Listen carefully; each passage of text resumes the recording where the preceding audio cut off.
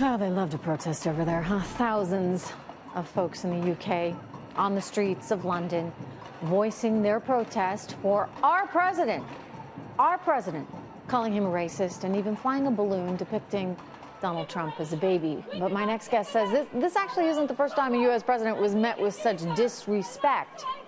That's exactly what it is, disrespect in a foreign country. Presidential historian Doug Wead joins me right now with more.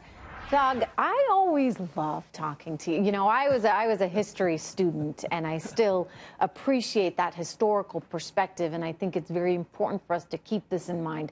So walk us all through how and when this has happened before.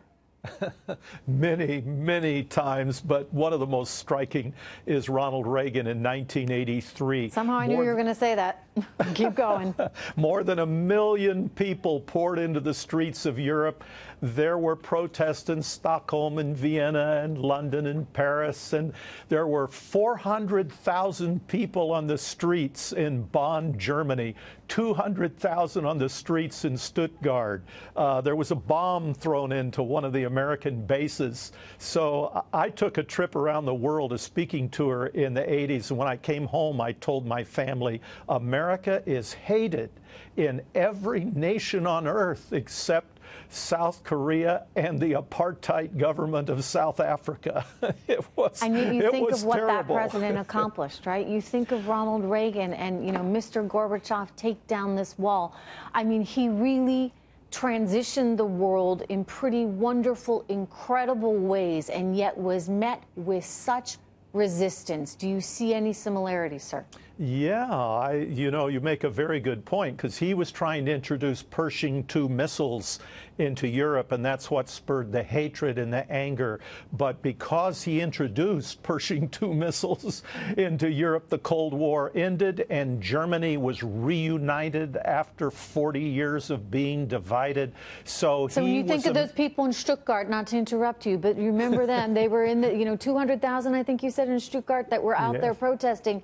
And yet think of what he was able to accomplish, not just for us, not just for the world, but also for Germany and that reunification that happened. Yes, he had to be tough, and in that sense, Trump reminds me of Reagan. Both of them eat nails in their cereal for breakfast. I thought this Rosenstein press conference was a hoot. I thought, you know, the Justice Department, they're like the judicial branch, the legislative branch, the executive branch. They're a separate branch of government. They don't answer to any oversight. Now they've got their own foreign policy. So a few days before his meeting with Putin, they're going to preempt it with their announcement. Oh, yes, I certainly do. And I think that would undermine anybody other than someone like a Ronald Reagan or a Donald Trump, because he goes into that meeting with Putin thinking, hey, you can't control your own government. How are you going to tell me what to do? But we've seen this before, and I'd like to read you just a short line of a great memo to the ambassador the American ambassador to the UK, and it says this: as to the politics of Washington, the most striking thing is the absence of personal loyalty to the president. He has no admirers here. And that was written about Abraham Lincoln. So, yes, good presidents, tough presidents, they're going to be criticized too. Yeah, you know, it's remarkable. I guess, you know, history ultimately is the judge. But when you're living it every day, it takes a certain kind of personality, right, to be able to see through all the clutter and see through all the noise. And this president is managing to do so, but we also know that he's sensitive to it. He doesn't like the media calling him out on a whole bunch of stuff. He doesn't like it. What are the differences between, say, how he reacts personally to the media and how Ronald Reagan did? Well, he lets off steam. I noticed that about Trump. He talks about it. That must be a great release for him, because Reagan had to keep quiet and there was no Twitter.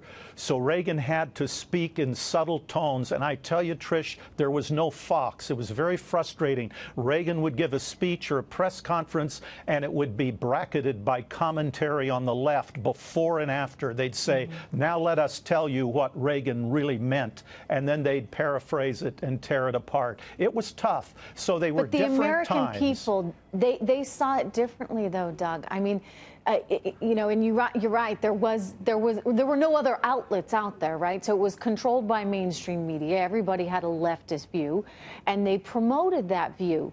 And yet somehow Americans, Doug, they still saw through it because he got elected twice.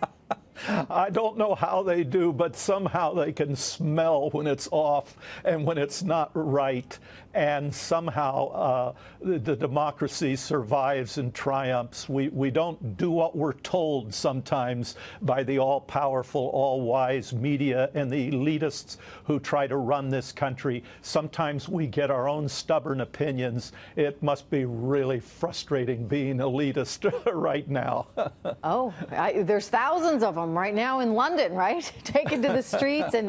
And we certainly know back here at home how hard it is for some members of the elite. And I say that on both sides. I mean, it's not as though it's just the left. There are, you know, the never-Trumpers on the right as well. And this has been a challenging time for them. But, you know, when you go in and you shake things up, sometimes change is very hard. And sometimes, you know, what do they say in Washington? If you want a friend, get a dog. I mean, it's just unusually, I imagine, unusually uncomfortable for this particular president. I think so, but I appreciate him and his family for the sacrifices they're making. It's astounding to me. It's astounding. Doug, thank you so much. Always good to see you. Thank you, Trish.